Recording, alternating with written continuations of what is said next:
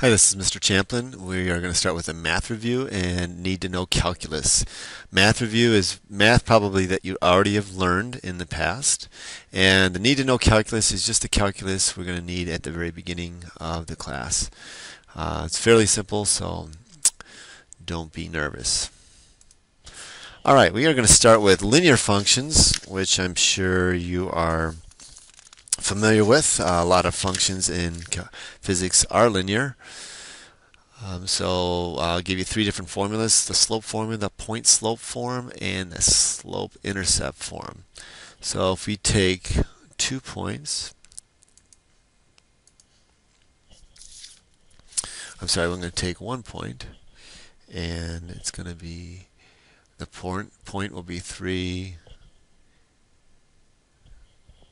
-2, and the slope of the line going through this point is 4. We want to find out the slope intercept form for that. So this should be a review. So you have your x, your y term. This is your x, and this is your y. So you plug in -2 equals slope of 4. 3 is x plus b. And -2 is on the left side. 4 times 3 is 12 plus b. Subtract 12 from both sides. And you get b is equal to -14. So consequently, the formula would be y equals slope of 4 x minus 14. So that would be the line linear form, or the line that would go through that point. Let's move on. Velocity and speed aren't really math concepts. They're more obviously physics concepts, but we need to learn a little bit about them, or review a little bit about them. Velocity is the rate of change in position, while speed is the ratio of distance over time interval. So if I was to write that down in formula, velocity equals change of r over change in t. R can be x direction, y direction, or we can call it r direction, while speed is distance divided by time interval. Okay, so if we had two spots, we'll call this A and B, the displacement would be the straight line distance between those 2 points, just straight from one to the other. That would be delta r. But the distance, I might not take a straight path. I might kind of meander around. All right, I'm going all kinds of crazy directions, and then I finally end up at my destination. So this would be the distance traveled, even though no matter how I went, the displacement would be the same. So that's the difference between speed and velocity. In terms of signs, velocity can be positive or negative, while speed is always positive because it's an absolute value of distance.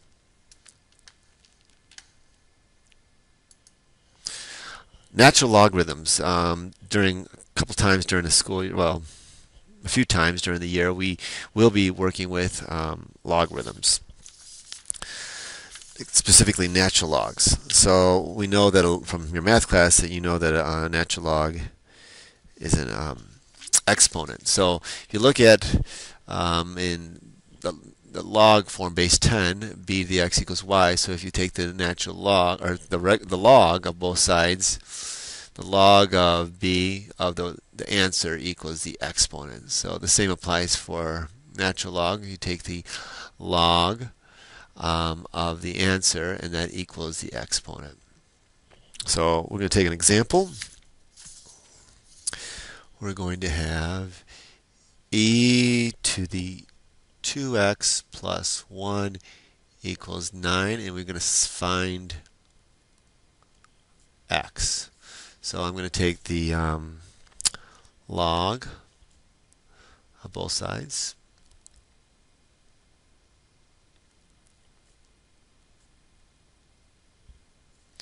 And according to rule number 3 here, you bring out the exponent times ln of e equals ln of 9. ln of e equals 1, so you end up 1 times this term, which would leave this the same, and you have ln of 9. So solving for the variable, it would be subtract 1 from both sides. You have 2x equals ln of 9 minus 1. Therefore, x equals ln of 9 minus 1 divided by 2. All right, so that would be the solution. It works out to be about 0.6 approximate. You'll get more practice in the worksheet. Polar and Cartesian coordinates. Very important concept. In physics, we'll be going back and forth between these. These angles often will be in degrees, but also in radians. So we'll take an example. We're going to go from polar to Cartesian. So therefore, we're going to start with 5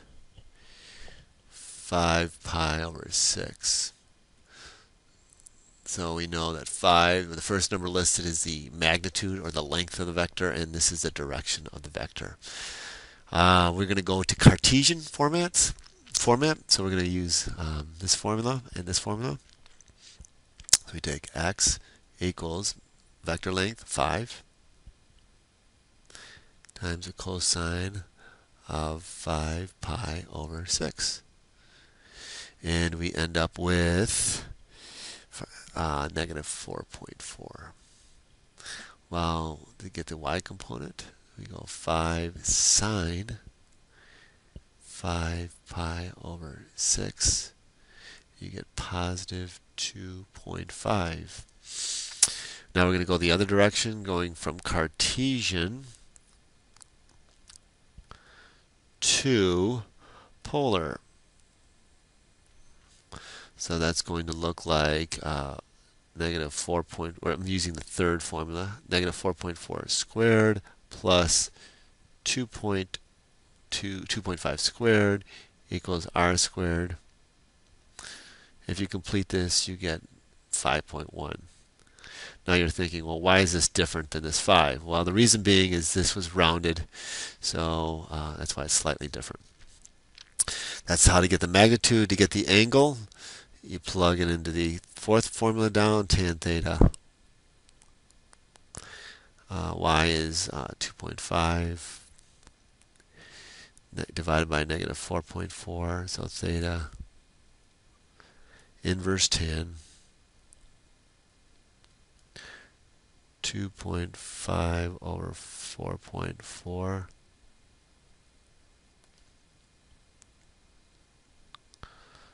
And if you complete this in your calculators in radian mode, you get negative 0.52. Alright, the reason it's negative because you are in the second quadrant. How do I know? 5 pi over 6 is a little less than pi because this is pi, so 5 pi over 6 is over here. So we're somewhere negative 4.4, say about there, up 2.5, say about there. So we just determined this angle. Negative because it's measured from the negative x. We don't measure our angles that way in physics. We're going to go this way. So what you're going to do with your final answer is you're going to add on 2 pi. And it ends up to be 2.62. Which, if you simplify this, that's what this ends up to be. Alright, so you get to more practice on that. Derivatives, that's why I want to leave a little extra time for that. Derivatives are important in physics because we deal with a lot of graphs in physics, and a derivative is directly related to a graph. A derivative we call f prime x is a function that is used to determine the slope of any tangent line of a function, f sub x. The tangent line to a graph is drawn with a parallel line at the point of interest. So if I take a graph like so. And I draw a function. Okay. And it has some function. We'll call that f sub x. Well, if I draw tangent lines, which tangent are, let's say I want to draw a tangent line right there. So I draw a line parallel to the graph at that point. Or right here, parallel to the point, didn't quite touch, but it should be parallel right there.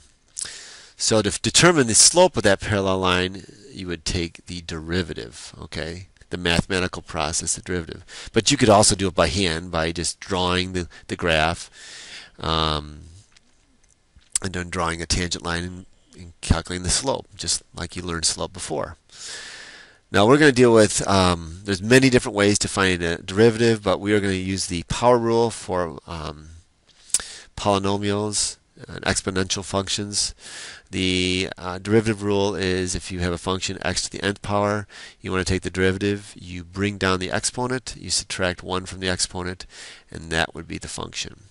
So if we take an example of f sub x equals t squared, the derivative, bring down the exponent 2, and subtract 2 minus 1, and that simplifies out to 2t to the first power, which we could leave as 2t. Let's take another one. Oh, you know what? We should have left this in terms of t, not of x. My fault. So think of this as t. Okay, and you could do an x too. It doesn't matter. It's just a variable. Okay, so let's do another one. Let's say we have a function of 7t squared minus 8t. Take the derivative using the power rule. Bring the 2 down. So you already have a coefficient, so you take 7 times the 2. 2 minus 1 is 1. Now this is assumed 1 out here, so you'd bring the 1 down, so that'd be negative 8 times 1. T, 1 minus 1 is t to the 0 power. And I'm sure you know anything to the 0 power is 1. So this would be minus 8 times 1, or minus 8. So that would be the derivative. So therefore, if we had a function, let's take this one up here.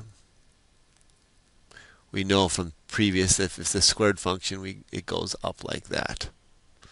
So we can use this derivative function, 2t, to figure out the slope of this tangent line at any point. Just plug in a time where it is, and you can figure out what the slope is. And that is the purpose of a derivative.